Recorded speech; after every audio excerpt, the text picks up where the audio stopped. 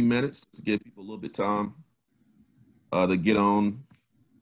And after this session, everyone, we will have a short break, called it a lunch break, after this session is over, and then we'll come back and you will reconvene, after that break. So we'll get started in maybe 2 more minutes. Ian, once you confirm everyone is on board. Hello. Hello, hello.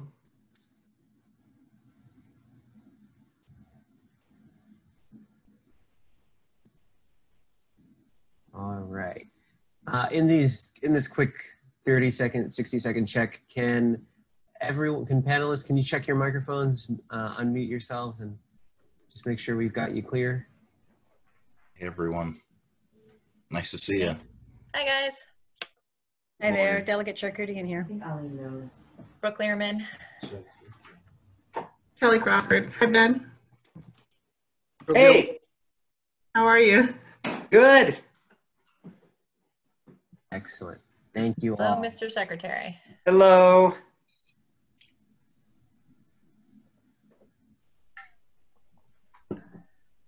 Y'all look ready for daytime TV. Looking good, everybody. Oh, I was worried I was going to be late. I was just out door knocking for the census. I ran up here. No, that's Awesome. Putting in that work. No, we want you to put that work in. We don't want to take up too much of your time today, but no, this is great. Everyone being Thanks here for today. having us. Appreciate that. We're going to probably take 1 more minute and I'll get it started, okay? Just as a reminder for everyone, the Q&A function is a better way to post your questions than putting them in the chat. In the chat, they might get buried. In the Q&A, they stay there until they're answered. And even after they're answered, you can still look at them with the answers. And you can get to that at the bottom panel where you can mute yourself, you panelists, attendees can't mute or start their video, but panelists, you can mute and start your video. And there are some other options for Q&A and chat there. Is there a Facebook Live link that I can post? I can share that link in the chat. Yes, I'll do that. Okay. Okay, so cool. Thank you, everybody, for joining us today again. I had technical issues, so I couldn't get on to the Zoom, so I had to set up a new Zoom account. But I'm really excited again and thank Jackie Patterson, one of my long-term colleagues with NOCP, for doing the 9th CEEJH lecture. And I think that was a powerful presentation. And again, that history is important to talk about, and that history just happened today. And I want to move now to our next session. Really excited to see our set of panelists. So as part of this annual symposium, we want to institute this kind of report back session from delegates and from our agencies to see how our within our state, in our surrounding area, including DC, how are we really advancing environmental justice? And what are the folks that we've elected and people who are have been appointed to positions in different agencies? What are they doing to make sure that environmental injustices that folks are experiencing in the region have been addressed? So this is the second one I believe that we've done, and this is actually in many ways we're trying to model this kind of conversation after some work in North Carolina. So the North Carolina Community-Based EJ Summit, they've been doing this for every year since 1998, having a report back session with local officials and with agencies. So I was really trying to borrow from that for this very important discussion. So I want to introduce our speakers. We have Delegate Brooke Lierman with District 46, Representative of Baltimore City. We have Delegate Julian Ivey, District 47A, Representative of Baltimore. We also have Secretary Ben Grumbles with the Maryland Department of the Environment. We have Director Joseph Gill, Department of Environment for Prince George's County. We have Delegate Lorig Charkoudian, District 20, Montgomery County. We also have my friend Kelly Crawford, who's Associate Director of the Air Quality Division of Department of Environment, Energy and Environment in Washington, D.C. Let me just go through your bios real quick. So we have, just a little bit more. So Delegate Lierman it works with neighborhood associations and individuals throughout the city and her district on safer streets, cleaner and greener streets. She has done a lot of work around Fells Point. She's also serving the boards of Downtown Baltimore Family Alliance. She's been a champion for communities and really has focused a lot on mass transit and also community development. And we've had numerous conversations about how do we advance environmental justice in our state. Delegate Ivey is a state delegate in the Maryland General Assembly, was the first vice chair of Prince William County House delegation. Delegate Ivey is here to really talk about some of the issues that he's been aware of and trying to address as relates to environmental justice in the county, Prince William County, which county I live in. Delegate Charkoudian has been a member of House of Delegates since 2019, February 9th, a member of the Economic Matters Committee, also has done work with the Women's League, Women Legislators of Maryland. She's really been focused on energy democracy and energy equity issues, and I think she'll talk about that in her comments. Also, we have Director Gill again. He's Director of Prince George's County Department of Environment. He's officially started serving in May 2019. Before coming to Department of Environment, he worked with the Environmental Justice Commission. He's a former chair of the Environmental Justice Commission. He also has been chair of the Prince George's County Climate Action Commission, the Anacostia Watershed Steering Committee. In addition, again, we have Secretary Ben Grumbles. He was nominated by Governor Larry Hogan and confirmed in the Senate in 2015. So he's done a lot of work on the Chesapeake Bay, the Maryland Climate Change Commission. He has served as vice chair of the Regional Greenhouse Gas Initiative. He has also served previously as the president of the U.S. Water Alliance. So Secretary Grumbles brings a lot of experience to this position. I'm really excited to hear about his work, again, on advanced environmental justice in the state. And then to close, not really to close, but in our introduction, again, we have Associate Director Kelly Crawford. She's Associate Director of the DC Department of Energy and Environment Air Quality Division and chair of their Equity Working Group. Very, very important. She's a DC native with over 10 years of experience as an environmental engineer and emergency management professional, including air quality compliance. And I learned that Kelly knows a lot about plants. We had a recent conversation about my microfarm at my house, and she gave me some really good insight about how to build a nice border using, what do you call them, Kelly? Winter berries. So I'm gonna follow you up on that. So I just want you to use native plants and not butterfly bush. Yeah, I'm sorry. I know. Thank you for correcting me in front of everybody. I will not use butterfly bush. Even I still got them. What am I do with them though? Okay, we'll talk about that later. Okay, so let's get into this session, y'all. So I think again, this session is really, really important. We really are here to talk about what agencies and what the delegates are doing on these topics. So we have the first question. So thank you for being here today. I really want to kind of get a quick kind of overview of how you have been involved in your role in the government or in policymaking and looking at issues of environmental justice. And I want to start with Delegate Lierman first. Sure. First, just thank you so much for having us all here today, Professor Wilson, Dr. Wilson. Really appreciate it and appreciate our relationship and the work that you are doing to highlight the needs of communities all over Maryland. So thanks for having us all here today. I guess, I'll start, what are we doing? What is environmental justice? I think I'll start when I first ran for office. It was a very hot summer day, and my district is all of the neighborhoods around the harbor in Baltimore City. And that includes what you see before a Ravens or Orioles game, the beautiful Inner Harbor and the Four Seasons, but it also includes 8 public housing developments and most of the Latino neighborhoods or Latino majority neighborhoods in the city. So it's a very diverse district.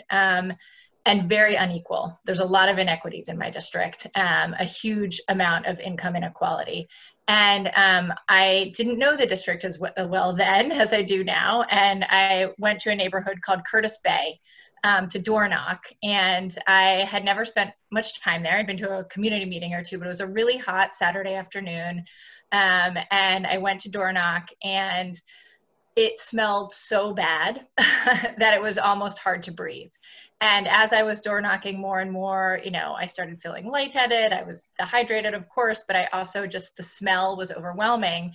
And it was the smell from the industry. and the plants that surround the neighborhood. And I remember at one point I was rounding a corner, it's all row homes, and I was rounding a corner on a sidewalk, and I looked next door and there was a chain link fence to a little backyard, and it was parched earth, no grass, and there were 2 little big wheel bikes in the backyard, and then rat holes all throughout the backyard. And I just stopped, and I wasn't sure whether to want to like punch the wall. I was so angry and frustrated that this was how a family was living and this is what this neighborhood was dealing with, or whether to cry. And so I will never forget that afternoon, because it made a huge impression on me, and the importance of environmental justice and making sure that every community has agency over its own destiny. And to me, the struggle for environmental justice really involves recognizing that many communities don't have any agency, right? And those communities are majority Black, majority Latino, or immigrant working class neighborhoods, and they are subject to disproportionate burden of pollution, contamination, here in the city, huge heat island effects, a lack of trees so that it's hotter. And to me, the struggle for environmental justice in Maryland is about empowering those neighborhoods, involving them in discussions, and being an advocate with them and alongside them to build healthier and greener and cleaner neighborhoods. So that's a lot of what I bring and what I try to keep in mind when I'm working on legislation, on all different types of legislation in the House of Delegates. Thank you. Delegate Ivey? Well, thank you so much for having me on, Professor. It's always tough to go after Delegate Lierman, but I will try to do my best. And specifically, of course, Delegate Charkoudian has been leading on environmental justice in the House. She really is just a powerful and needed voice on economic matters. So separately, I served in the General Assembly. Before this, I served in the Cheverly Town Council, and we don't have a huge budget, but we do have concerns with the environment and the future of our little town here. If you look on September 10th, we had a huge flood that really just devastated the area, closed down Route 50. A complete 4-lane highway was shut down, turned into, it looked like a part of the Anacostia River. And really it just shows that global warming is real, climate change is real, and environmental justice has to be at the forefront of our priorities as we move forward. When I was on the Cheverly Town Council, we were mulling about trying to find ways that we could get a more accurate air quality testing site here in this portion of Prince George's County. We already have, I believe, 2 in Prince George's, but not one right here in the center of the county. And it's something that we need because we have a huge concrete batching plant right down the street in Bladensburg, which, I do also want to give them a little bit of credit because they've been making some interesting innovations to reduce their carbon footprint, reduce the environmental footprint in general. But nonetheless, it's a concrete batching plant, and there's a lot of dust that goes into the air, and it's impacting Cheverly, it's impacting Bladensburg and other little communities in the surrounding jurisdiction. We're right off of the Anacostia River. I know a whole bunch of people here because of their work with the watershed, and I want to thank you all for that work that you've been doing. But it's very clear that we have to take climate change and environmental justice much more seriously here in the state of Maryland and across the nation as well.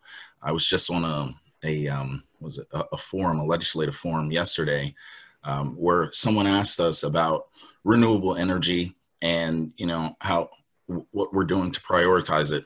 And, somebody mentioned that, local jurisdictions don't want to have, let's take Ocean City, Maryland. There's a fight about having wind turbines off the shore there. And, I do believe that local jurisdictions should have some say, but not when it comes at, the detriment of the state as a whole and the people as a whole. I think that we should be moving to renewable energy sources as quickly as we can, and we should be mandating where we can. that we make those movements. Waiting for these jurisdictions who, some of them have concerns about, the tourist industry, slowing down. I think it's a concern, sure, but I think the larger concern should be that, our state, our nation, we're not doing our part to move us towards this zero emission footprint where we should be, quite frankly, as soon as we can get to. So here in the state of Maryland, we've been doing a lot of great things to move us in the right direction. Of course, I'm always the guy who says we could be doing more. The nation as a whole, I mean, goodness, we're really behind in this effort here. But I want to thank you again for having me on. Prince George's County, this is a huge issue, even if it's not at the forefront of people's minds. It's something that we can't just ignore. It's not just going to go away. So we have to address it. Thank you. Thank you for that. And there's a lot of stuff that we're doing as a team of Prince George's County, but we can talk about that later. I just put it in the chat for Secretary Grumbles when we have the chance as part of this discussion to maybe talk about that air quality piece a little bit more in your comments. I think this is a really important question about having more local community-based monitoring when you have environmental hazards. So Secretary Grumbles is on you next.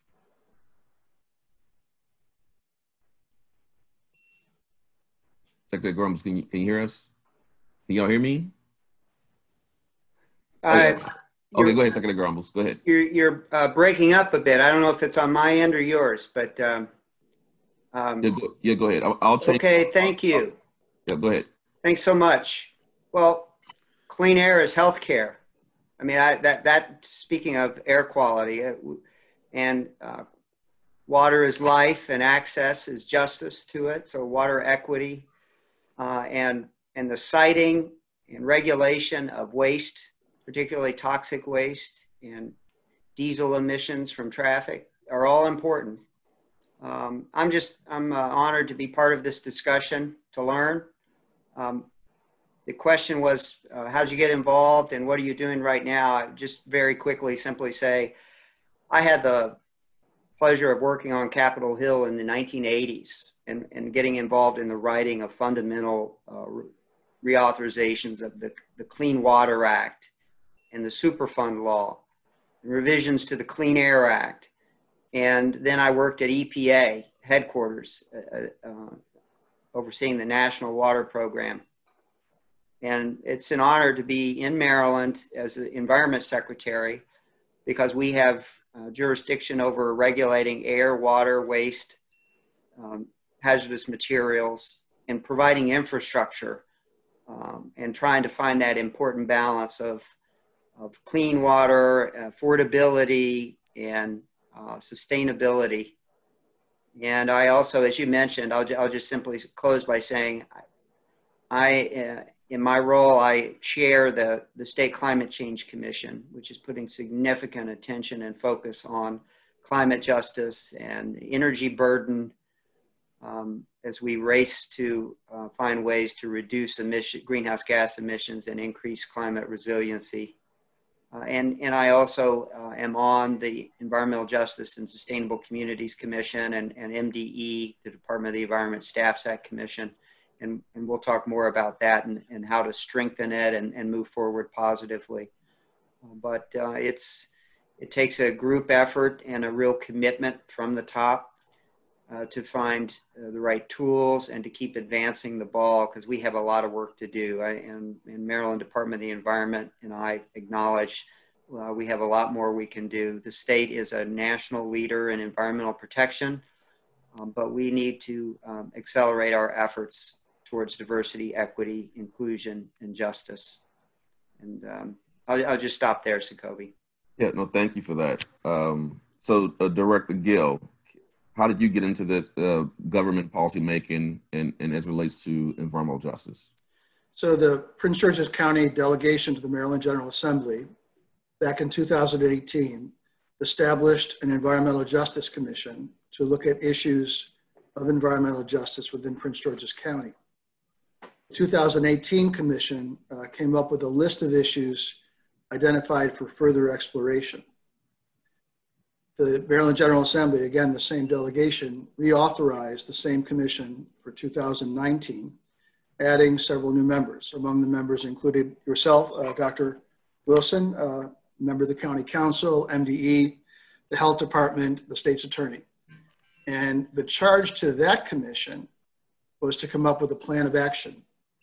So the group that came together asked, the threshold question was, who can take the action? And the second question was, what action should they take? And I'm going to take a minute here to share my screen, if I'm able to do that. You will see. Make sure Director Gill can, there you go. Okay, is that working? Yes, we can see it. Okay, so go back to the first slide. So the commission came up with 3 recommendations, and the first was in the area of land use and planning and zoning and whatnot. And essentially, the concept was to create a functional master plan which would integrate environmental justice issues within the development and building framework, including siting. This is something that California explored doing back in 2016, I believe. They passed a law related to that. Some of those specific items were placing conditions on development in environmental justice areas, including stopping it, cumulative impacts, and making sure there was meaningful community engagement. The second recommendation was in the area of health equity, that health impact assessments have to be done in areas that are already overburdened by health issues. We looked at the level of particular contaminants inside the Washington, D.C. Beltway as compared to the level out in Western Maryland, and the disparity is shocking, really shocking. And the third recommendation is creation of environmental benefits districts, which basically says, take the resources and flip them on their head. You have been inequitably distributing development, industrial development in specific areas of the state. Let's go back to those areas and do something about them. Let's green them. Let's provide sidewalks and trees and gardens and whatnot. I'll do the slides quickly so I don't have to refer to them again. We looked at references from all across the country. California was very helpful. There's an article in the New School for Social Research published in February of 2020 that basically reviews everything that's been done in this area by local governments and state governments for the last 10 years. Very helpful. And third, again, I want to talk about environmental benefits districts because this is the one that personally excites me.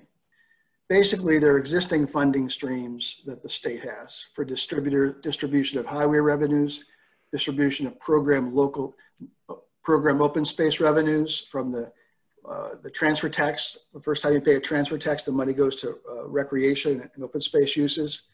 There are grant funding programs. A portion of those fundings we recommend should be set aside for investment in environmental benefits districts. Last topic, and then I'll stop for this portion. The same concept could be incorporated on the state level. There's a land use code that contains elements for a comprehensive plan. There's 6 or 7 elements. The state could require, as part of an element of a local comprehensive plan, considerations of environmental justice and equity issues. Thank you.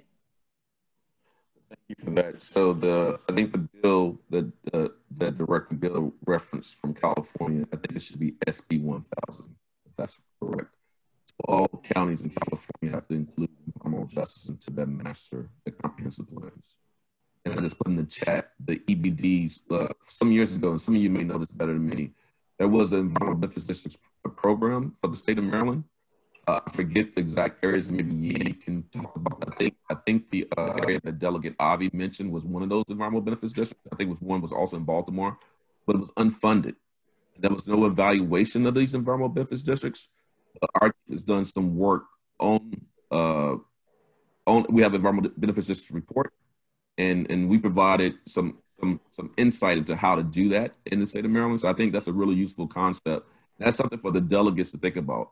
You know, environmental justice just is not about stopping stuff. It's about community building. How do you build? How do you grow? How you improve? Exactly. How you sustain? How you promote well-being? Exactly. That's what EBDs are about. So I really want to highlight. Thank you for that, Director Gill. So next, I want to go to Delegate Charkoudian. Now, so let me say something real quick. We have questions, y'all, and when we have the time, I'm not going to get to all the questions. So I'm going to change things up just a little bit. So, but make sure I switch it up. So don't worry. Don't worry about the lineup, okay? So Delegate Charkoudian, is on you.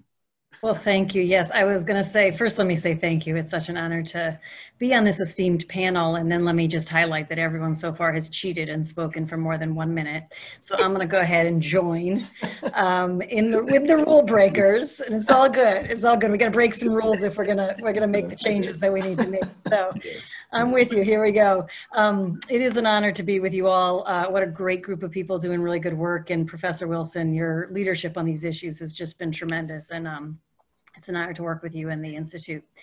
So I want to put environmental justice in sort of a slightly bigger context. I serve on Economic Matters Committee, on the Public Utilities Subcommittee, so we work on energy issues. And some of our work and some of my work, I see my role as bringing in legislation that addresses environmental justice, both the legislation that stops the bad things as well as the legislation that invests in communities that have historically been the dumping grounds, really, for pollution. But I think the other part of my job, what is part of all of our jobs as policymakers, is to change the questions that we're asking and to change the way that we're even imagining what our policymaking is. And the reason for that is we have to go back. I think probably a lot of folks who are on this panel, a lot of folks who are listening to this panel are aware of this, but I think it can't be said enough that where we are now, environmental injustice is not an accident. Like, we got to this place because of a 500-year history in this country, and we got to this place because of explicit racist policy, especially over the last 100 years in industrialization and in where we chose to put our power plants and where we chose to put industry and who had voice, and it's tied to the redlining. And if we don't acknowledge that, then we can't ever start to make the corrections and make the investments that need to be made. So that's the first thing I think we have to see, is that our forebearers, in terms of policymakers, those who came before us, used policy to create this tragedy that we're looking at now. And it is our responsibility, and we absolutely can use policy to correct that and to shift that. And so I think that's the bigger picture that we have to have all of this lined up in, and really making sure we're grounded in this understanding that this is not an accident. This is what we built, and it is our job to build something different. Some of that, of course, has to do with voice, and Delegate Lierman had a chance to speak a little bit about that, and I think we'll talk about that more going forward. But I think the other piece is that we have, and when we think about the questions that we have as policymakers that we need to shift, that we need to not accept as policymakers. And one of the big ones is this question about, do we need to pollute poor communities to have jobs in those communities? And I think this is this false choice when we've looked at a lot of environmental justice bills that have come before my committee. Certainly before I got there, I've only been there for 1.5 years, but I've studied to some extent what these questions have been. I know we're going to talk later about cumulative impact bills that have come before. And what we've consistently been told, we as a society, is, but we need the jobs. And we absolutely need the jobs, but it is not an acceptable choice. Do you want jobs so you can feed your children, or do you want clean air so your children can breathe? That is not an acceptable choice that we give only to poor communities, only to brown and black communities. The choice for white communities, the choice for well-off communities is not that one. They get jobs and clean air for their children to breathe. And so we need to first reject that as the question, and then we need to rewrite the questions and start to talk about what are the policies, because it's policies that we've had in the past that have created that as the question that we're asking. Now the question is, what are the policies that we build so that the question we're asking is, how do we have jobs in poor communities, jobs in brown and black communities, and clean air in those communities, and that the two go together, that it's not a balancing act of how much pollution and how many jobs. It is, how do we get both? And we can do that if we choose to shift the narrative and to change the conversation, and we absolutely have the tools at our disposal to do that. The other question that I want to highlight, and thank you, Delegate Ivey, for talking about turbines off the coast. is this this really interesting conversation about siting of energy generation that we're having now. Now, all of a sudden, so for years and years and years, when we've been citing coal-fired power plants and gas-fired power plants, there has not been a statewide conversation about where should we put them. They just always go in the brown and black communities, and there's a little bit of fight, and then we just keep moving forward. Now, all of a sudden, we're putting solar panels in more affluent areas. We're putting wind turbines off the coast where people own property that they've paid a lot of money for. And suddenly this term viewshed, which I have to say is grounded in privilege, this term viewshed is all of a sudden really important in our public policy conversations. And so now there's this slow walking of the solar panels or slow walking of the wind turbines because people who have access to privilege, people who have access to money, people who have access to power don't want to look at, their kids are still going to breathe clean air, but they don't want to look at what I think are some of the most beautiful things in the world, frankly. I would love to, I'd pay extra to be looking at turbines and solar panels, but for whatever reason, folks don't want to look at it. And so that's the fight now. And what I think we just need to be really clear when we're having that fight, when turbines are being slow walked, when panels are being slow walked, and I've tried to bring this into all the conversations. When you say you don't want panels here, the question is, do you want panels here or not, is not the question. The question is, do you want panels here or coal-fired power plants in Brandywine? Do you want wind turbines here or an incinerator in South Baltimore? That's the question that we're asking, and we have to be really clear, and the folks who are saying no to turbines and panels have to be really clear about what it is they're saying, because what it is they're saying about where the generation is going to be happening. And so those are just two questions I'll start with, and I think we'll probably get to talk more maybe about some of those individual issues. And I think there's also really a lot of really good stuff to talk about in terms of where we invest our efficiency money, where we invest, who gets the jobs with those panels, who gets the jobs with the turbines and so on. But I'll stop there. Thank you.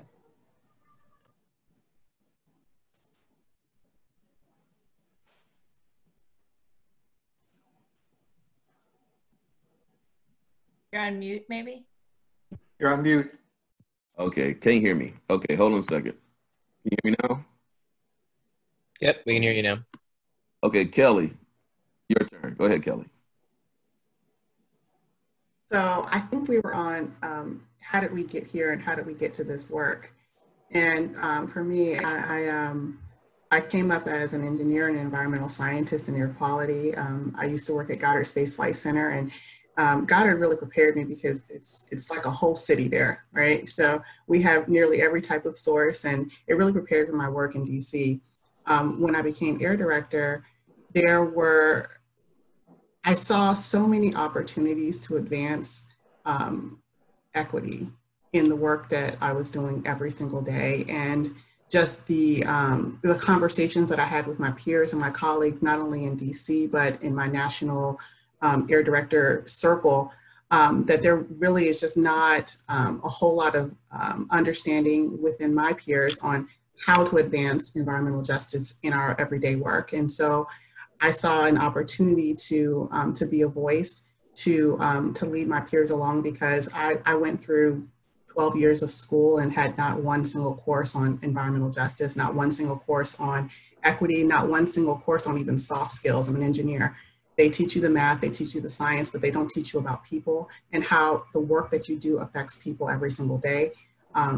Engineers are not often primed with courses on health equity, on public health in general. So making the connection between the controls that we use to reduce air pollution, or the programs that we pursue to meet our goals of reducing air pollution, or establishing our state implementation plans, drawing those connections for not only for myself, but for my peers, not only in the district, but also in the region and the country. It just became a passion of mine. And, like my good friend Sacoby said here, me being a Black woman in this space is exhausting. It's exhausting because ever since I was in college, I was usually the only girl and the only Black person in the room. And but also, you know, like Sacoby said, like we have to be everywhere. So I have to stay in this space and try to be everywhere because, you know, especially for clean air, it's a very, very white male dominated space, and making space for myself there, but also making space for opening my peers' minds and hearts to innovation. And innovation meaning thinking differently about how we approach air quality, thinking differently about how we approach monitoring, thinking differently about how we approach engagement, and especially for permit writers, thinking differently about how they approach their work and the types of impacts that they can have on the community, and understanding the power that they have and how they're using it has just been, you know, a personal passion of mine. And I continue to work and to grow and to try to use my voice wherever I can. Thank you. Thank you everyone. I know that went longer than we hadn't listed, but I think it was really important for you to give your perspectives, your lived experiences, and where you are right now, how you got here. And I also really appreciate Delegate Charkoudian really having real talk. We're here because of racism. We're here because of redlining. We're here because of segregation. We're here because of NIMBYism. So this next question, we're going to dig more into some of the legislation. So we, you know, Director Gill referenced in the work in California. You have SB 1000. You have XB, I think, 619. That was a community-based air quality monitoring bill. Someone mentioned in the chat a recent bill that Representative Duckworth has put out about fence line monitoring. We have S232 that just passed in New Jersey, a cumulative impacts bill. So we want this part of the discussion to be about environmental justice legislation in the state of Maryland, in DC. So, you know, what have we been doing? Have we been successful in getting EJ bills passed? I'm going to start with Delegate Ivey first. Again, thank you so much. It's such an important conversation because the clock has been ticking for quite some time now. And we're going to approach the point where, you know, we really can't go back to where we were and where we are now. We need to address these issues absolutely as quickly as we can. Delegate Charkoudian was talking about some of the provisions in the Clean Energy Jobs Act and you know, some of the battles that have been taking place in her committee, in her subcommittee specifically as well. And I'm sure that she's excited to go a little further there, but the conversation nationally that's been taking place has also been taking place on the state level about what we can do to move towards renewable energy sources, invest in jobs that are going to, you know, promote renewable energy sources, and also move us away from fossil fuel and promoting environmental justice, specifically in Prince George's County. And I saw that you threw in the chat there about the air quality monitoring systems that have been sprouting up or planning to be erected. And that's all wonderful, but we need to go a little further, looking at specifically why industries and specific places, why does Prince George's County have so many dumps, landfills, things of that nature, and power plants as well? Why do we have concrete batching plants right outside of DC? If you look at just the map of the metropolitan region and you zoom out a little bit, it's very clear that in Prince George's County, this corridor leading into the district, we have an opportunity to have it look a little bit more like the Northern Virginia corridor, the Route 66 corridor. And the question is, well, why not? And I think the glaring answer is that redlining, racism, things of that sort have caused the state of Maryland to, through policy, put these specific burdens in Prince George's County, put them on the backs of Prince Georgians, unfortunately. So there's a lot of work that we have to be doing, but there's also work that we have done. And I think that we should take a moment and celebrate those accomplishments, understanding that, no bill's perfect and there's some things we have to go back and clean up here or there. But nonetheless, we are moving forward We are putting more incentives to our renewable energy sources. We are pushing people towards moving towards renewable energy sources.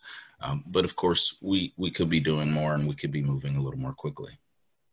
Well, thank you. I'm going to go to Delegate Lierman. And Delegate Lierman, we've had conversations about the failed cumulative impacts bills. So I mentioned the successful cumulative impacts bill was just passed now 3 weeks ago in New Jersey.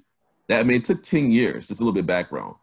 Colleagues of mine like Kim Gaddy, Anna Baptista, and Dr. Nikki Sheets, who's going to speak, I think later today, maybe? Later today. He's going to speak about it. But it took him 10 years. So can you speak about, the bills that have passed and some of the bills that haven't passed, and what can we do as Delegate Ivey just mentioned? We got to keep moving forward. But go ahead. Absolutely. Thank you for that. And thanks for all your work on this.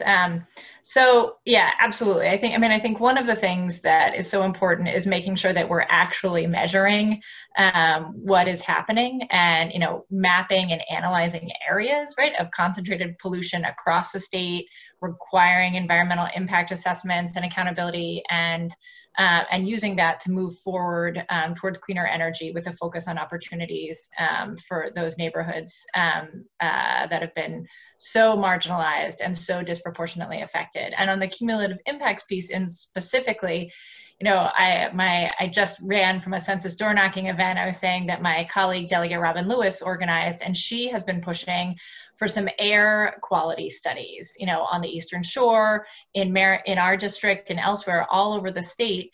If we are not we have a lack of knowledge of how bad it is. And so it's been very difficult to even pass legislation requiring measuring and keeping track of air quality in some of these areas. And it's fascinating to see, industry come in and fight wanting to have measuring air quality, because they know it's bad, right? Like they don't want it. They don't want us to measure it. But to me, that seems like the most basic thing that we should be doing, is making sure that we're keeping track of some of these issues. So I think that's a really important piece that we have to keep pushing on.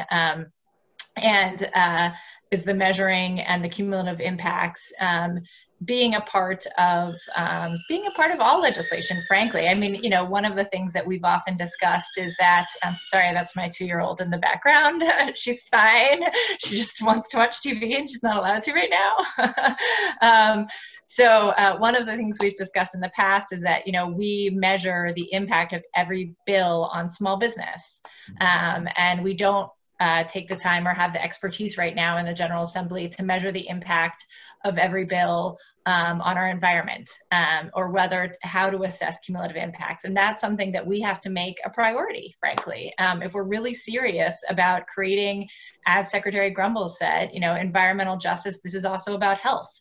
And if we're really serious about creating a healthy state and healthy communities, and then we have to develop that expertise and push for it by passing legislation. I'm happy to talk about, other bills that we're working on, but I want to turn it over to my colleague, Delegate Charkoudian, too, because she has been at the forefront of some of these clean air issues. I'm sort of the plastics person, and she's got clean air and and energy. And so I'll turn it over to her, if that's okay. Yeah. Thank you. I was actually going to Delegate Charkoudian next, and just to kind of set it up a little bit more. We've seen a lot of, part of what I like us to do in our state, how do we model, use what's out there?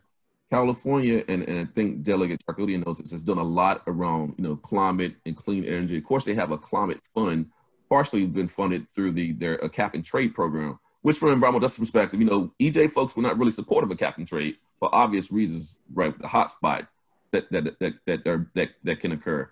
But Delegate Charkoudian, can you really dig into, this connection between, air pollution and energy and bills that you're trying to pass, why they're important, and then get to this issue, and we'll talk later about this today in the symposium, around energy democracy, energy sovereignty, energy equity, energy poverty, right? You have to choose between paying for your energy bill, your food, and your medicines. That's a lot of folks who are dealing with that. So I'll stop talking, but can you just go ahead and speak more to what you're doing on the bills front, and what's been successful and what hasn't, and where you're moving forward next?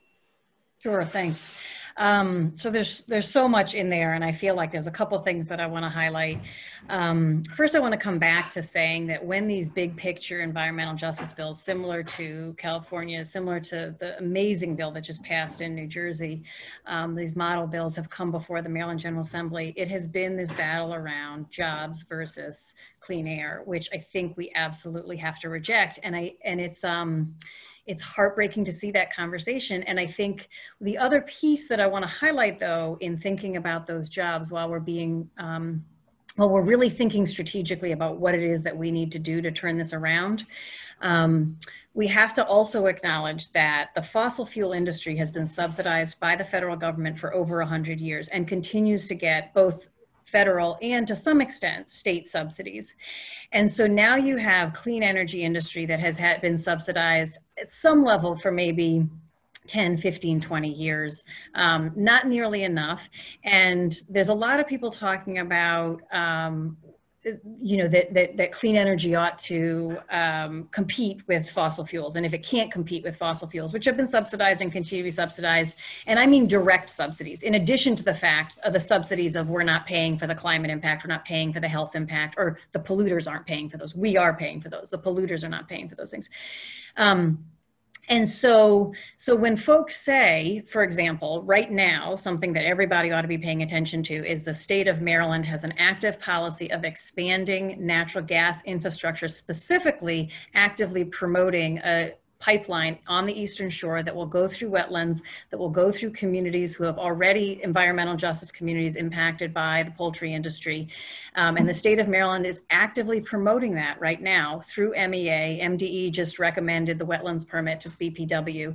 And the argument is a false argument about natural gas as a bridge fuel, a talk about natural gas as a lower cost fuel, talking about it as beneficial to poor people, beneficial to Somerset County, which absolutely needs economic development. But again, the choice that we have on the table right now in Maryland is, do you want Somerset County to have economic development? And if you do, then your choice is to support natural gas. And that is a false choice. And I reject that as the choice. We never got to say, let's think about all of the ways that renewable energy could support Somerset County.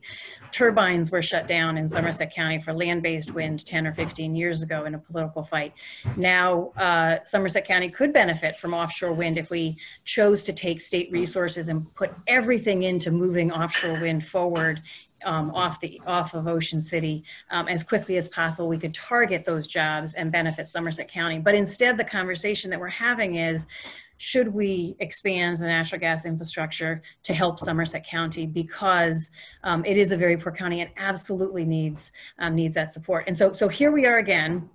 Fracked natural gas is cheap because it's been subsidized for years and years and years, and because we don't pay for the externalities, the health externalities, the planetary externalities. We don't even count the impact of the methane. Like the EPA, like we're so far from even fully understanding the impact of expanding the natural gas infrastructure.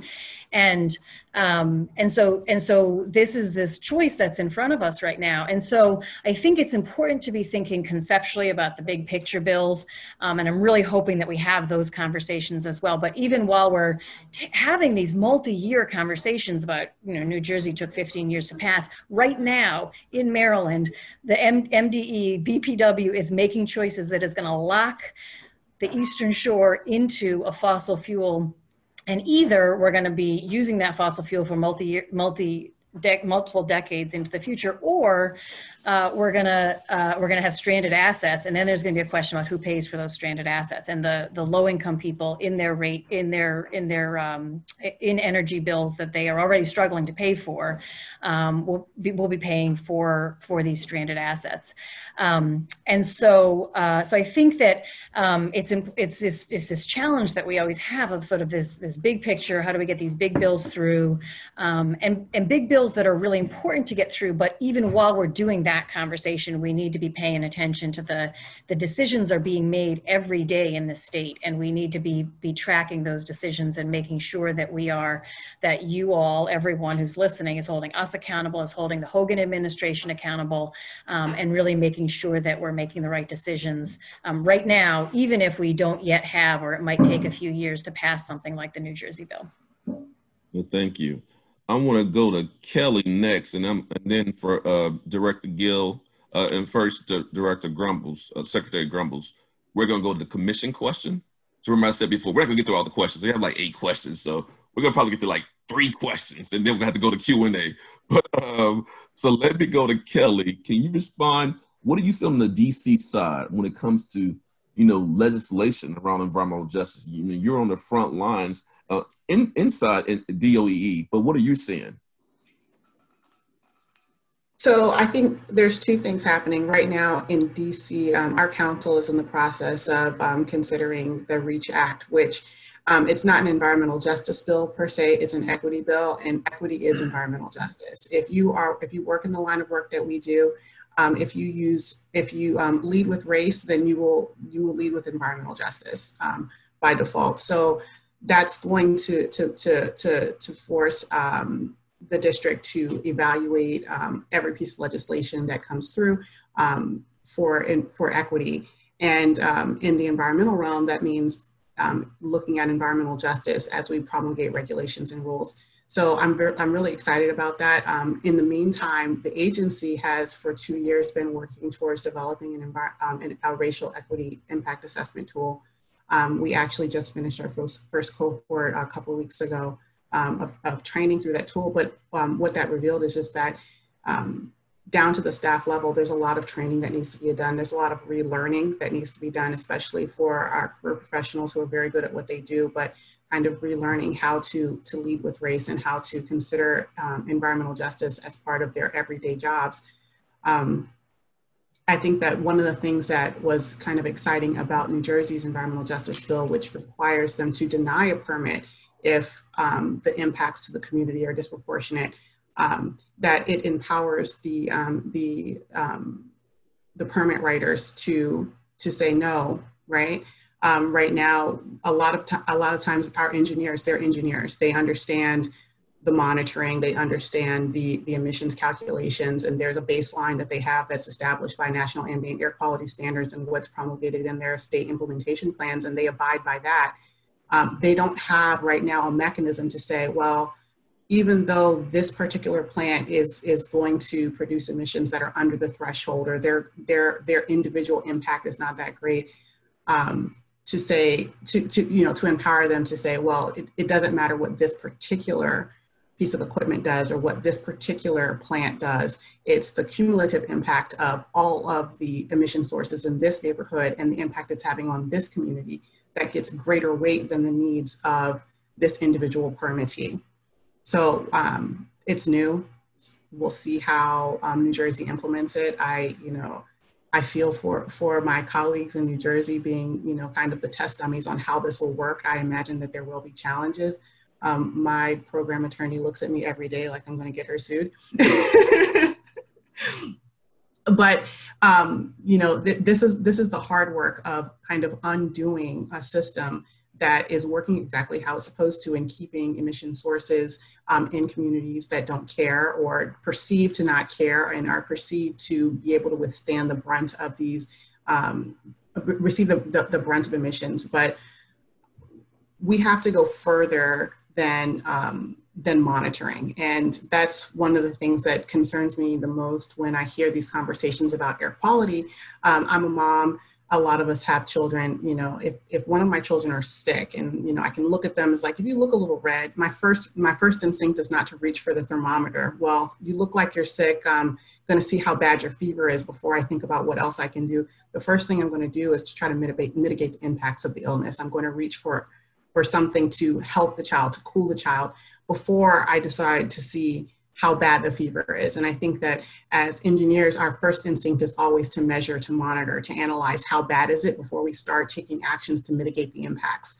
I think that we have enough information about what we can do to mitigate the impacts of air pollution that are far less costly than the expense of monitoring. It takes 2-3 years sometimes to realize the impact of environmental regulation, especially when it comes to air quality. So in those 2-3 years, that community is still breathing the air and becoming a sink for those emissions. So that's where innovation comes, in my opinion, that's where the innovation comes from. How do we mitigate impacts while we still measure, because what you measure matters, but also at the same time, we have to be investing in mitigation efforts more quickly than we invest in monitoring. Air quality programs are federally funded. Our funding has been generally flat for the last 20, 30 years. Our obligations continue to increase, but the funding to support our programs do not.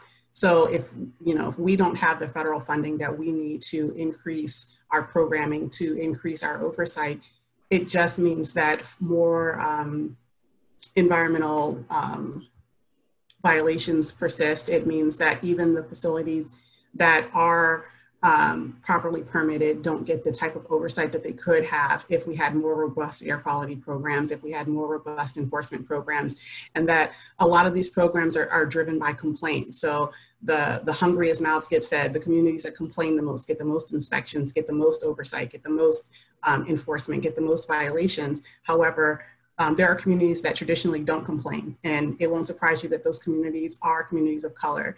And you wouldn't be surprised that when we go into those communities and we investigate sources in those communities, we've never seen a complaint from the community, but we find the most egregious violations at those sources. So for me, it's been an opportunity to lead with race, right? To lead with where are the violations coming from, not necessarily where the most complaints coming from. And it's not to say that those who complain are complaining excessively. It means that there are some communities that are not getting the attention that they deserve, or they just become reticent to, not seeing the assistance from the government that they need, to not seeing their violations be pursued, to not seeing the facilities in their neighborhoods be properly policed. And to kind of force them into good behavior, to at least mitigate the impacts that they are having that are within their control, let alone the impacts that are kind of an accumulation of the number of facilities in their area.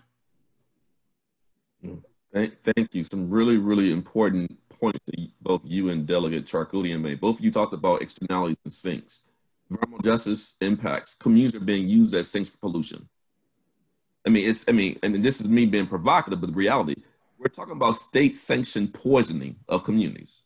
Why aren't we talking about, riffing off what you just said, Kelly, why aren't we talking about zero emissions? If you're gonna get a permit, why aren't we talking about zero emissions? Particularly not just cumulative impacts, y'all. If you're gonna be in this, if you wanna build and run your facility, zero emissions. We have to be innovative, think outside the box. I appreciate your point about monitoring versus mitigation.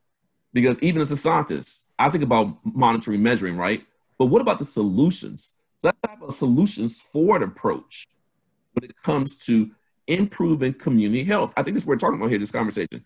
It can be non-regulatory, but what is the solutions forward approach for sustainability, for resilience, for just communities and equitable communities? So really important points there.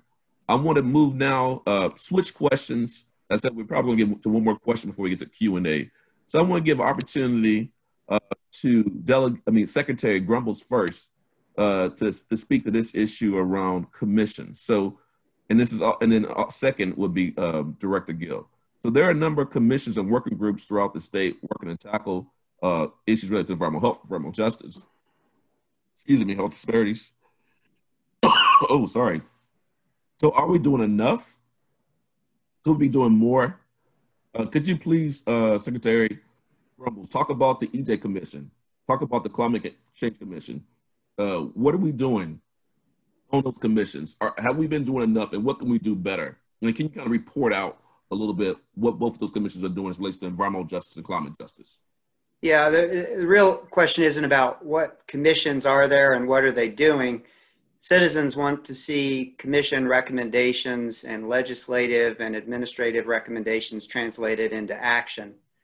And so the good news is that Maryland has a very strong, very robust public commitment and value behind advancing the ball on environmental protection, environmental justice, and sustainable communities. The Environmental Justice and Sustainable Communities Commission is an independent commission. It's chaired currently by Camille Burks, who does a great job. She's an employee of the Baltimore Health Department. And there are members who are appointed to that commission.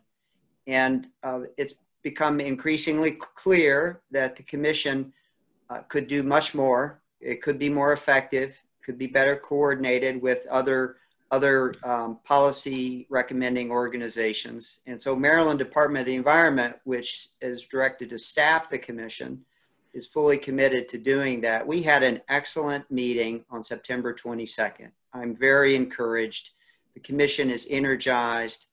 There are going to be some changes to the membership of the commission. There's some vacancies. There's some shifting around to better align the commission. And from my perspective, I have some of the top staff, talented individuals of the Maryland Department of the Environment to help staff that commission. They're making recommendations. The Commission on Climate Change, the state commission, has been very active since 2015. It is well respected. It provides cutting edge and also very important recommendations to the legislature and to the governor.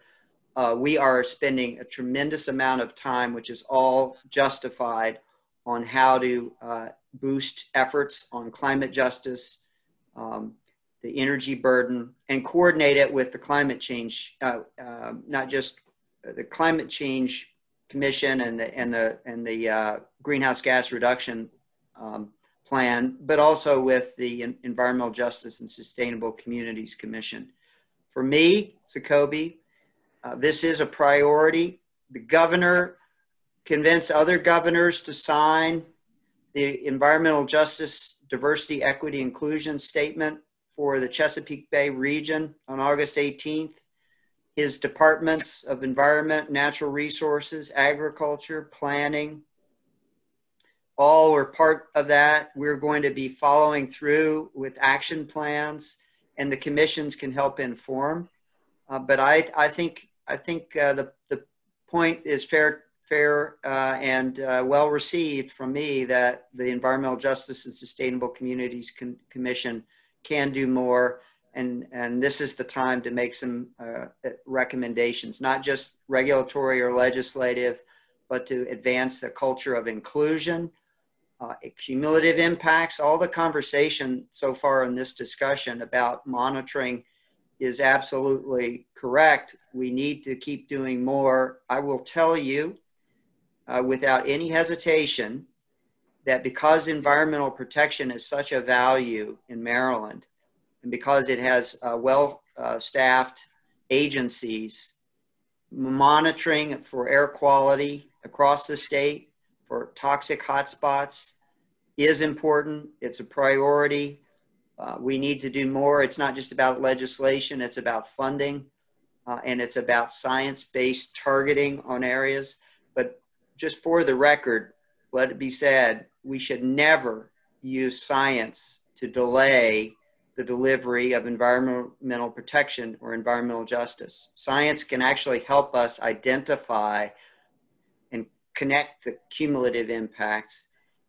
It takes leadership, but it also takes a commitment to developing, making decisions on permitting and siting that also are defensible in court and scientifically. And I'm fully committed to helping advance the ball, working with the universities, the citizens, the legislators. I know that this is the right thing to do, and it's absolutely necessary.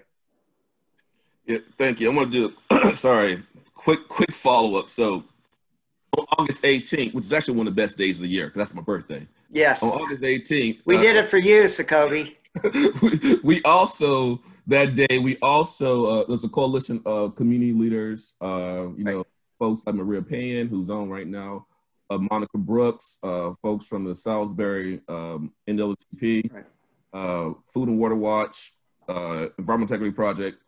We sent a letter to the governor, highlighting the uprise against racism in this country, and asking the governor, what are you doing to address systemic racism, environmental racism, environmental justice in the state? In that letter, we talked about the commission. We talked about, the need for more bills to be passed to look at cumulative impacts. We talked about things around zoning. So I want you to kind of dig more into, because there's a strong critique of the commission, and I've been one of the leading people since I've been here in 2011. I think the commission hasn't done enough. The reason why I say that is I'm also on the National Environmental Justice Advisory Council. Right. So to me, even in NEJAC, in many ways, you've heard me say to you this before, I say it's a gold standard commission, but we have limited power too within the EPA. So folks want to see the commission do more. Folks want to see the commission be more representative. And just for all the agencies, and this includes at the county level, and this is for the delegates too, every county agency, in my opinion, every state agency, how are you going to address environmental injustice? Also for you, Kelly, if you don't have a plan, as Kelly said, what's your plan? Where's the plan? You know, and so I just want you to speak more to that MDE's plan, also the plan for the commission moving forward as relates to, because I'm sorry, I'm talking too much, but Kelly talked about the culture too. And I forgot to say that. There was a recent study that came out about in the EPA. There was a book that was written about working inside government agencies. How do you advance environmental justice when folks inside the agency don't believe in it, right? So cultural change within your agencies, and then also having a plan to address advance environmental justice and how commissions play a role in that. So I just want to throw it back to you, Secretary Grumbles, sorry. Yeah. So the very first step is making sure that there's restoration and environmental justice from the inside out. And so our Director of Diversity, Equity, and Inclusion, Elaine McNeil, is forming an employee-led advisory group to help us continue to make progress on diversity within our own department. We have a fairly diverse and talented workforce, but we can do more in terms of senior level decision makers and retention and recruiting. But she's working on that, and I'm going to be very involved in that. And it's embracing that restoration from the inside out. For purposes of the environmental justice plan, there are going to be many players in shaping a plan. But one thing for us at MDE is we do recognize, and this came out in large part from the Brandywine settlement, but also from our own initiatives prior to Brandywine, to coordinate our air, water, waste departments to develop an environmental justice policy on siting and permitting to deal with that very real issue of cumulative impacts. So the Commission on Environmental Justice and Sustainable Communities is going to be discussing, I believe at its next meeting, how to shape some recommendations on an environmental justice plan beyond just MDE. We're also having a roundtable with the county. There are several chief equity officers in counties in Maryland, and they're going to be meeting with members of the Climate Change Commission and the Environmental Justice Commission to give insights on that front. But you're right, there needs to be specific milestones and plans, and we are developing those, and we are also making decisions in the meantime that help to benefit and protect overburdened and underserved communities. That's why I'm so enthused about the future, because we are all embracing zero emission vehicles. The question is how soon and how do we specifically do that? And not just vehicles, but those trucks and buses. That's something Maryland and the other states that have signed the national MOU on are all committed to. It's another example of how you advance environmental justice by embracing zero emission. Well, thank you for that. I think this, of course, we're going to have some additional follow-up with you, Secretary, as well as that coalition on the next steps. Yeah. I appreciate your last point about electric vehicles. So electrification could be seen as a health intervention. Electrification can also be seen as creating new economic opportunity structures, particularly for those who are burdened. I think it's important. I think Delegate Charkoudian is talking about that. So if you can lead with that kind of work and do that, that's going to be the impact I think that many communities we're talking about frontline fixed communities need. So thank you for that. And I want to pass the mic now to Director Gill. Can you talk more about what you see for the future of the Prince George's County EJ Commission and this work and working with the delegates and also working with county council on some of these efforts? Sure. Let me say this. I think the Prince George's County Commission, I think it's set to expire at the end of this year. But I have a few additional thoughts that I want to present to everyone here to talk about the fact that the impacts here are local. I used to serve on the state level, but all these impacts are local impacts. So, and some of the solutions are actually fairly easy. If you're worried about air quality within the Beltway, then require as a condition of a permit, for any permit that may impact air quality, 1 year of baseline monitoring or more. Just make them put it in and do it. Don't call it cumulative impacts. Call it environmental injustice impact statement. Environmental injustice impact statement. Have it be broader than cumulative impacts. Third, understand, again, the impact here is at the local level. So what's important is that the General Assembly be able to enact legislation that can work on the Eastern Shore, Western Maryland, all throughout the state. That's why I began by talking about local land use. Odd place to go, the land use article, the comprehensive planning article. If every local jurisdiction, I can't mandate this through the county council, but if every local jurisdiction in Maryland were required to adopt a comprehensive plan and as a planning element, incorporate equity and environmental injustice, addressing those issues, that would be a start for a statewide conversation. Thank you. Thank you for that. Any other panelists, delegates, y'all want to chime in quickly on this discussion, or Kelly as well, of the role of commissions and what you would like to see? I know maybe Delegate Lierman, you may have some comments you want to add. Nobody's mentioned plastic yet, so I feel compelled to talk about the life cycle of plastics. And, you know, I think it's really, I'm glad we're talking about electrification, which is, you know, vital in terms of reducing the climate, in terms of climate change, because of course the transportation sector is the #1 cause of emissions, of greenhouse gas emissions in Maryland. But I think we also have to be talking about plastics because the plastic life cycle doesn't just start when it's already a plastic bottle or a plastic bags, right?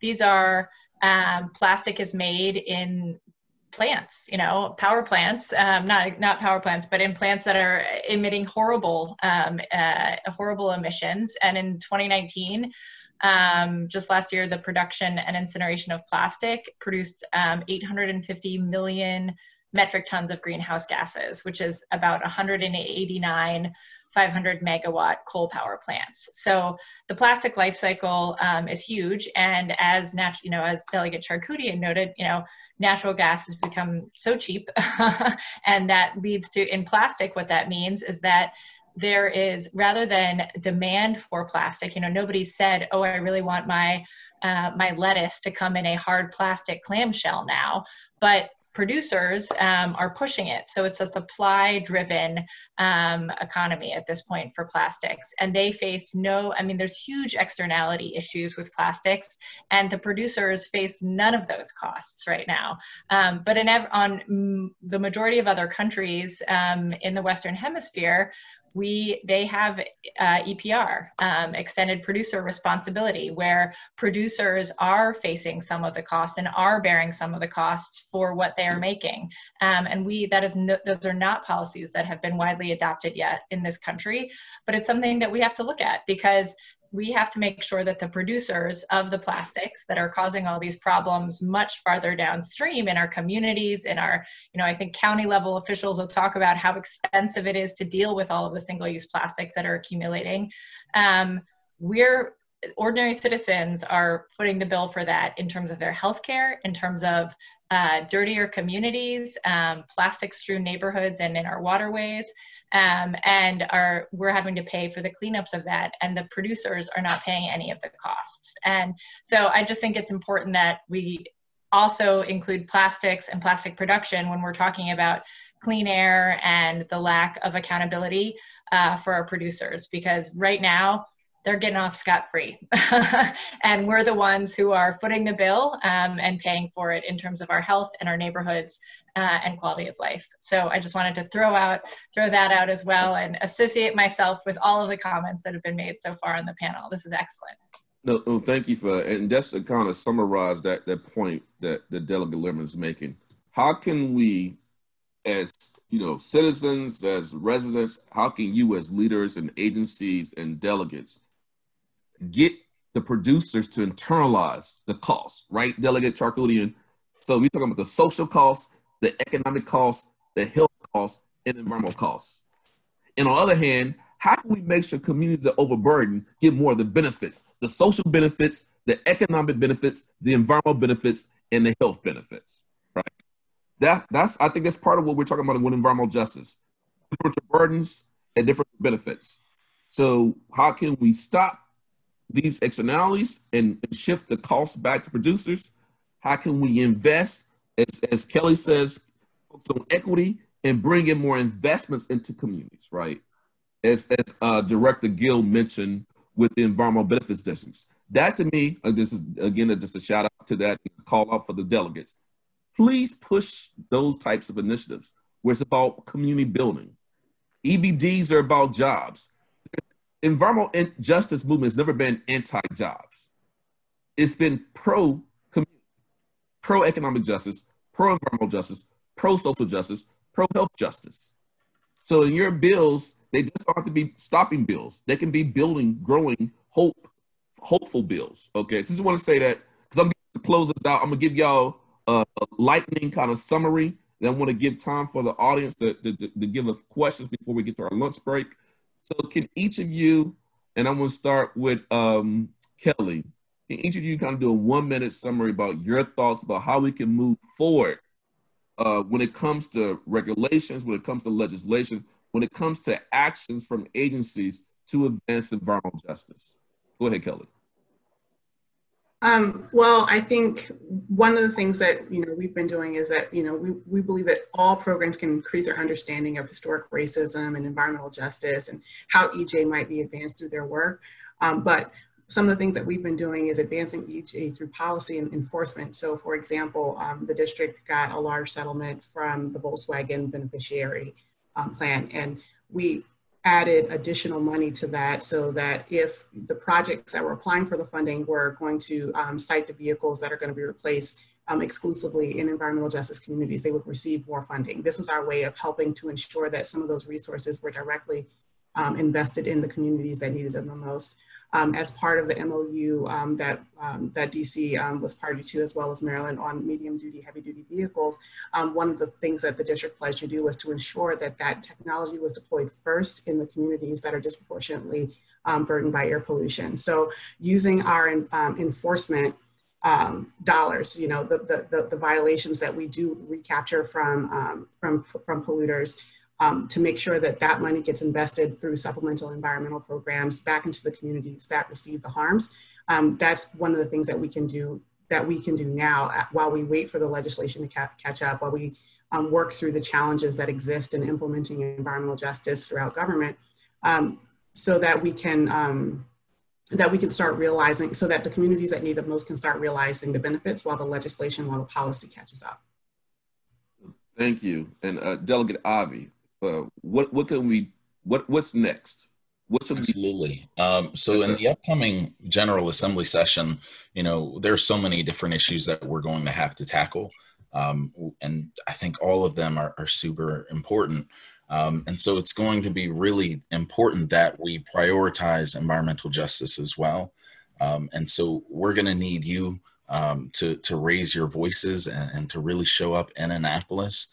To remind everyone that, yes, where there are so many things going on right now that we need to handle, we also need to focus on this super significant issue.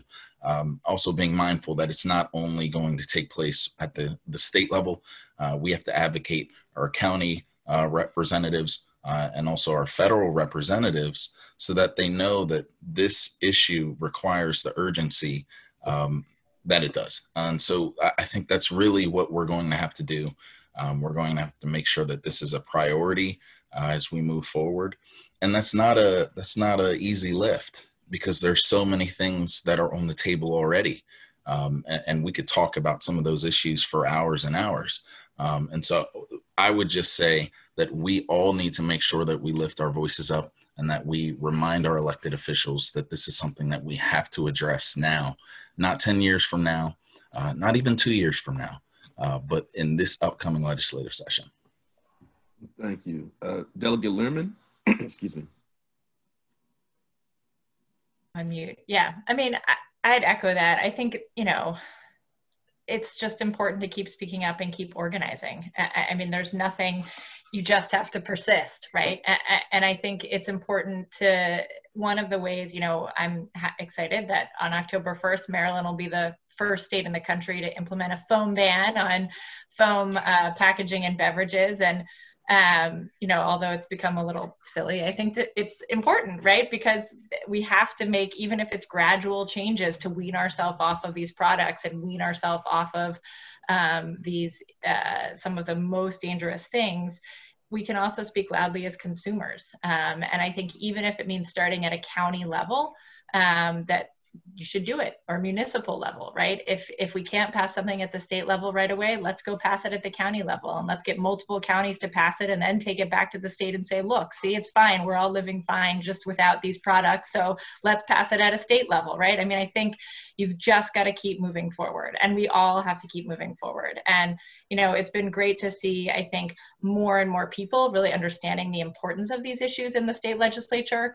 And I will say, I really think there's been an awakening in the past couple years in terms of a lot of these issues, and it makes it easier for us to bring them to leadership and to make sure that other people, that there's public pressure to pass some of these bills as well. I mean, when we did the styrofoam ban that year, it had passed in several counties before we were able to pass it at the state level, but there was a poll out. We did not do the poll. I did not want a poll. I was worried, but a poll went out, an independent poll went out during session on it, and almost 2/3 of Marylanders supported it. I mean, it was like a no, and then it became almost a no-brainer. It was like, of course we're going to do this, you know? So, and at the end of the day, the only people who were truly against it were, right, the American Chemistry Council and DART.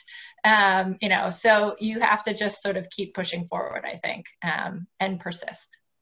Thank you. Let's go to Director Gill. What are the next steps? So back in 2004, the Maryland Department of the Environment had an environmental benefits districts program, investing in different parts of the state, including central Prince George's County, which came up earlier. I mentioned the benefits districts for this reason. Environmental injustice is a legal issue and it's a policy issue, but at bottom, it's a moral issue.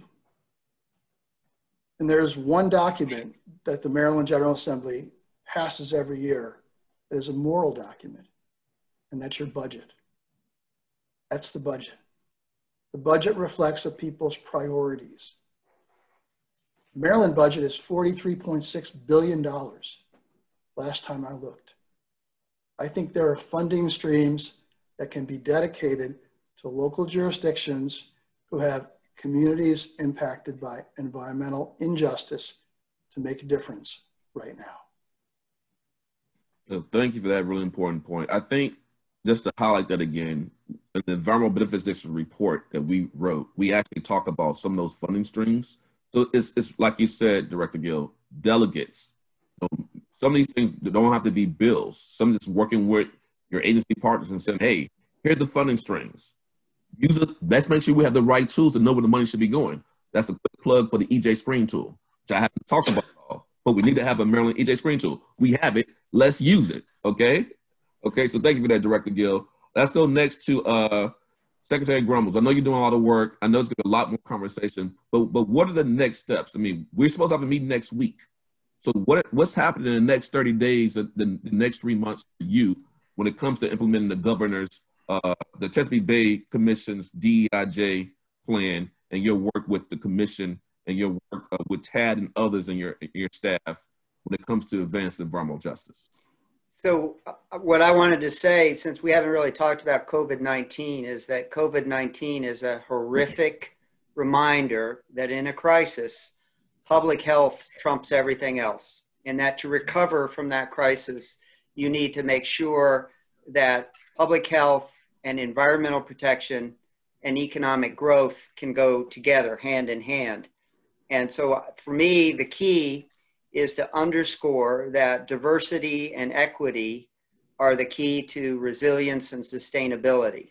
And that is such a fundamental message, and that we have to do a lot more work on diversity and equity. And so specifically, a focus is on ensuring the Environmental Justice Commission has a clearer path and vision to providing recommendations and reports to underscore that connection between environmental justice and environmental and economic progress. And I'll be committed to doing that, and also making sure our Climate Change Commission delivers its report on time and with an emphasis on climate justice. Thank you. And our team is happy to provide demos of the tools that we've been working on, including the EJ Screen tool, to those commissions.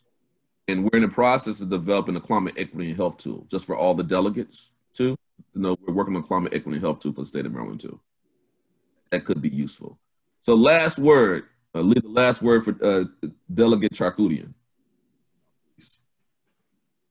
Oh, the pressure's on. Okay, so first I want to thank you, Secretary Grumbles, for bringing up the issue of COVID-19. And so if we haven't said it enough today, earlier, the deaths that are associated with COVID-19, the disparities in brown and black communities and low-income communities are directly tied to the communities that are most significantly impacted by fossil fuel burning.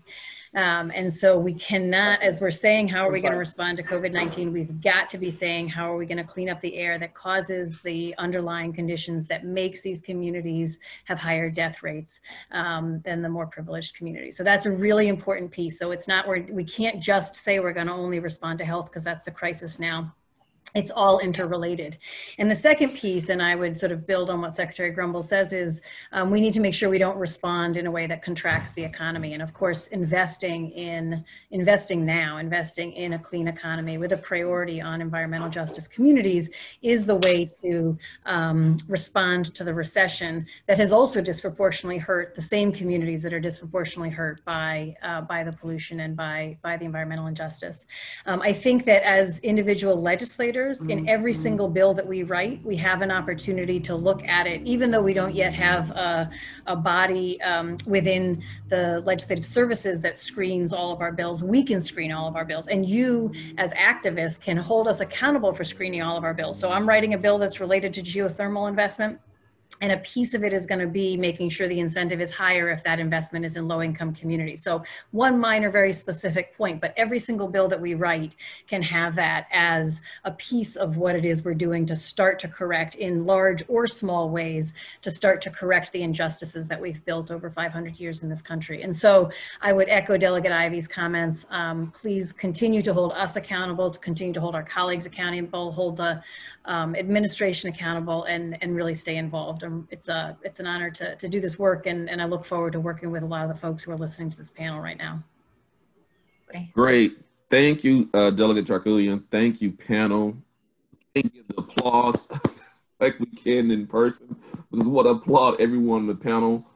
I know, you're doing some tough work in really tough times, and I want to applaud all the great work you're doing and all the insight. And I think, we can move forward together, as Delegate Lierman said, on these issues. What I want to be able to do now, we're trying to lunch break. Got a little bit of background noise too. Transition to lunch break, but I want to a quick question or two that we can take before we transition to this lunch break. No, wait. Any questions? Speaker view. No, you have to turn your video off. You're always on the screen. If you miss several questions in the Q&A. Yeah, any questions in the Q&A, Yan? Yeah. So one that has been upvoted. There are two that have been upvoted by the audience members. One reading from an anonymous attendee. I hear a lot of the panelists speaking on pollution and clean air energy in Maryland. I live on Route 5, where in 3-mile radius there will be 9 gas stations. How does this fit into the plan for clean air and energy in Maryland, especially in PG County? Maybe that's Delegate Ivey. Sure. It's absolutely something that we need to address. Again, what we're prioritizing. Now, individuals will point to the fact that, we haven't transitioned away from fossil fuels yet. So we need these ports and sources. But we do need to prioritize moving towards renewable energy sources, providing the incentives that would make it a reality for everyone in Prince George's and across the state of Maryland. Right now, you can get electric vehicles. You can get zero emission transportation, but it's very expensive. And so we need it to be something that is accessible for Prince Georgians, so that we can make it a reality. But first, we have to even prioritize environmental justice at all. And I think that's really the first step. Thank you for that. We will have a speaker, Shelley Francis from EV Nor, who talks about electrification equity and bringing electric vehicles and charging stations to communities of color later on, I think today. But that's a really important point to uplift. And that's going to be an important resource for communities that are overburdened, as Julian said, by fossil fuels, like the whole life cycle of fossil fuels. There's a next question for Director Gill. How do you see environmental justice principles being applied to the process of developing Prince George's County's climate action plan? And how we can make sure impacted communities or voices are heard in this process? Yes, sir, go ahead. Yeah, directly. So on the state level, as Secretary Grumbles mentioned, Maryland's really been a groundbreaking state in terms of developing climate action plans. On the state level, there is several different work groups, one on greenhouse gas reductions, and the second on adaptation and resilience. And as part of the adaptation and resiliency work group, the concept of equity and environmental justice and considering the impacts of climate on vulnerable communities is a central component of the work that commission is doing. We expect to be doing the exact same thing. The issues involving more frequent storm events that are causing flooding like we've never seen before, the issues of higher temperatures in areas for which there are no trees, there's no way to absorb the carbon. So those are very difficult or vulnerable populations. So environmental justice and equity will be very much a part of the work we're going to be doing on the Climate Action Commission. Thank you for that, Director Gill. So let's thank our panelists again in any ways that you can thank them on this virtual environment. I'm gonna pass the mic over to Yan to give an update on what's next for us for the rest of the day. Go ahead, Yan. Thank you, Dr. Wilson, and thank you, panelists. Thanks, everybody. So thanks, everyone. Moving forward through the rest of the day, we're going to take a 30-minute break now and come back at 1 o'clock.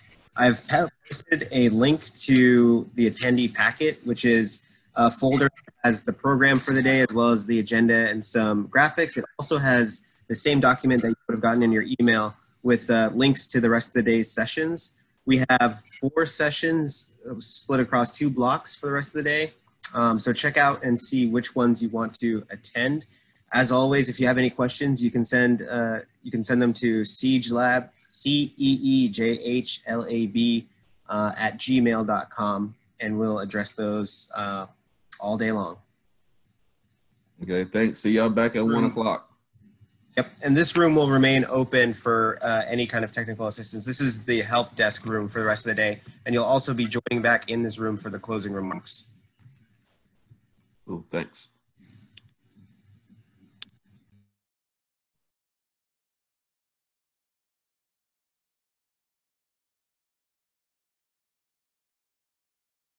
Presentation, use of, talking about, music and protest, with Bob Marley, and you talk about Babylon. The state report back panel, the state and county report back panel. Appreciate all the speakers, all the delegates, the agency folks who really talked about the work they're doing and the challenges they have to step up, and the time they need to step up, and the solutions and the hard work that needs to be done. Also thank, folks who, I heard briefly that the legislative session went really, really well, the federal and state legislation session. The EPHC session went well with the discussion with Cliff Mitchell about how can we improve that data. We had a pro bono legal session. Hopefully folks were able to, hear about how working with lawyers is important. One of my community mentors, Wilson, would say, he would go into community meetings, town council meetings, he wouldn't have a lawyer, he felt naked. You gotta have a good lawyer. Community folks, you need a good scientist and you need a good lawyer, right?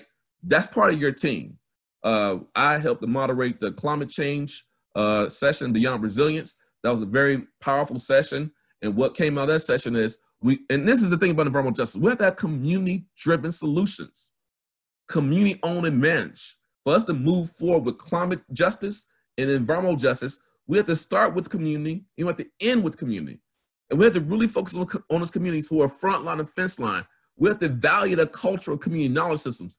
As was said in our session, when it relates to environmental justice, climate justice, or any type of disaster, it's the same folks hit first, hit worst, and hit the most. Whether it be COVID-19, whether it be Hurricane Sandy, Hurricane Katrina, Hurricane Florence, Hurricane Michael, Hurricane Laura, Hurricane Sally. You got Tropical Storm Beta, whether it be the forest fires in California, whether it be sunny day flooding, whether it be due to sea level rise, whether it be heat waves that hell for the poor and the elderly. It's the same populations who are impacted the most, first, worst, and the most. So they need to be at the table driving these discussions. They need to be at the table talking about the solutions. They need to be at the table where resources are being divvied up so they can get the monies to invest in their communities. Just transition, just sustainability, just housing, just food, human rights to air and water. As Jackie said before, people have a human right to energy.